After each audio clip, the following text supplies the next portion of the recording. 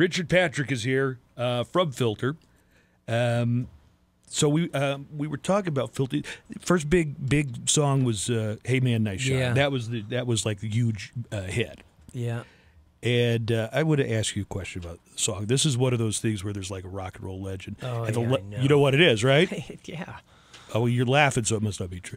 There's so many problems. This song was so controversial, and I literally was like, "What did I do?" People said that "Hey Man, Nice Shot" was about Kurt Cobain. That was the tragedy of the song coming out after he killed himself. I would never even think. It wasn't until I read it online that I thought that was what it was about. The problem was the song came out right after. There were DJs. The song was written in '91. So could have been about Kurt Cobain. I can't. There it is. That's the song. That's No Love. Oh, okay. We're looking for the. Yeah, that's the song we wanted to play when we go into the next break. We're going to. But back to "Hey Man, Nice Shot," everybody. Yeah, that's not about Kurt Cobain. The sad thing is that my label, Warner Brothers, or someone had put it out, and they said it's kind of about someone killing themselves, or it's a song about suicide, and so DJs in Seattle said, no, this song is about Kurt Cobain. And they just kept repeating it over and over and over. And that's just, the problem is when you say it over and over, it just becomes, whether or not it's the truth or not, it's just the truth, And so I had to finally go on and say, no, this song, if anything, it was inspired by R. Bud Dwyer.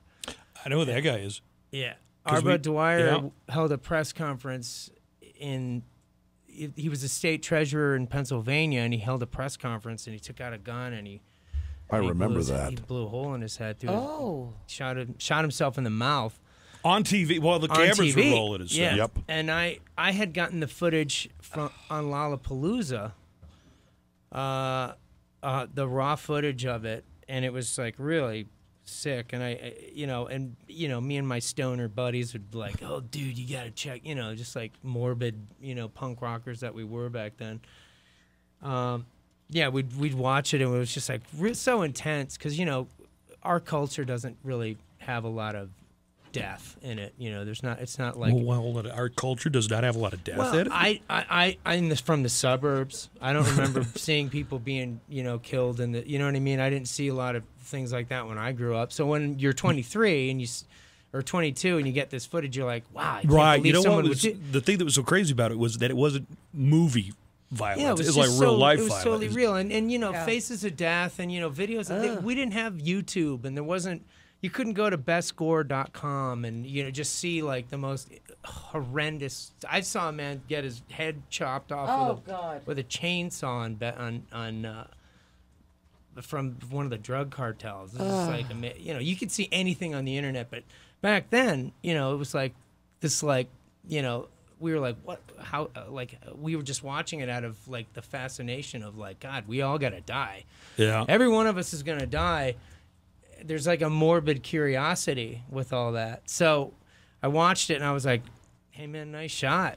And the next thing I knew, I had this song written, and the world became an amazingly small place because all of a sudden I'm like this unknown kid in Cleveland writing a song for his friends, to 5 years later, 6 years later, people saying it's about Kurt Cobain, and Dave Grohl, like meeting Dave Grohl and going, you've got to know, from the bottom of my heart, I didn't ever say it was about Kurt Cobain. The record company didn't say it was about Kurt Cobain. Did he think it was, and you had to explain it to him, or did you just feel like you needed to? Well, Dave said at first he was like, I heard the song, and I instantly liked it. It was a great song. And he's like, but then I listened to it, and a friend of mine called me and said, this song's about Kurt, and the DJs are saying it's about Kurt.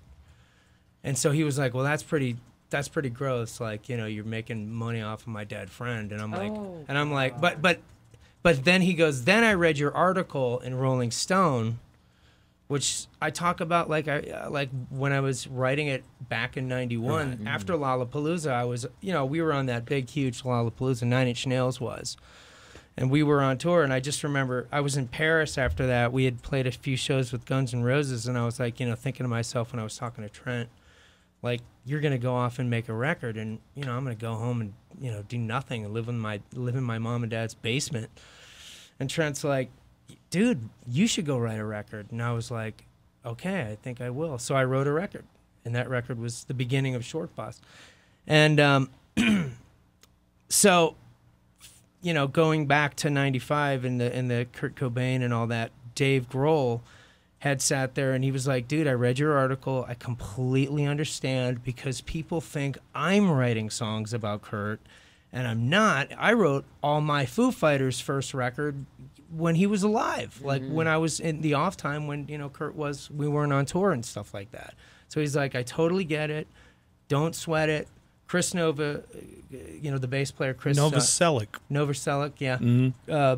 I met him later on, and he was like, dude, no problem. It's all good. We totally understand how the media twists things. And so that was the only real thing that I was worried about. But then on top of that, our Bud Dwyer's widow contacted our publicist and said, how could you bring this back up?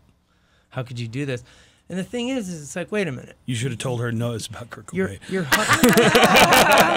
No, but the reality was, your husband got on live TV, which was broadcast live in many different states, including Cleveland, where I grew up, held a press conference that he knew was going to be on live TV, and shot himself in the head. And this is what society's done, is an artist has written a song that was loosely inspired by an event like that. It wasn't really, it's not like I'm saying, hey, R. Bud Dwyer, take Hey Man, Nice Shot. I'm just kind of talking about a phenomenon of someone going to the extreme to make a point.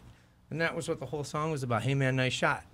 You've made a point. You've if anything, you've certainly have made a point that, people can, kill themselves, essentially. Yeah, right. Because I don't think anyone remembers that he was trying to say he was innocent. They just remember he killed himself. Yeah. So.